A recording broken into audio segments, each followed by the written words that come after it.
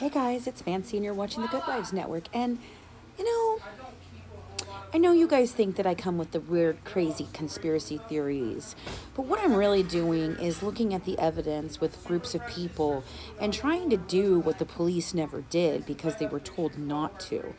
But, I've been hard on David Blanchard recently, and people are assuming that he is not involved in any way, shape, or form, and they're telling me that I'm crazy for this conspiracy theory. However, the man did block me at 3 o'clock in the morning when I was saying I was looking at his profile. And then let me grab you a screenshot of what's happening today. So the bots are back. Do you see them? David Blanchard is no way related to Gypsy Rose. Blanchardy at the time. David Blanchard is in no way related to Gypsy Rose. Blanchardy at the time.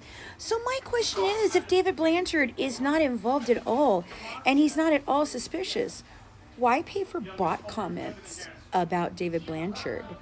No one ever said David Blanchard was related to Dee Dee and Gypsy. In fact, we know that they are not, unless, they've been lying completely, which is a possibility. But that's never what I said about Mr. Blanchard. What I said is he did not go through that window. He probably went through the back door, in my opinion, allegedly for entertainment and educational purposes only. And he definitely wanted to make sure he put DNA in a room that he says he never went in. But hey, Dave, there's a door there or not there.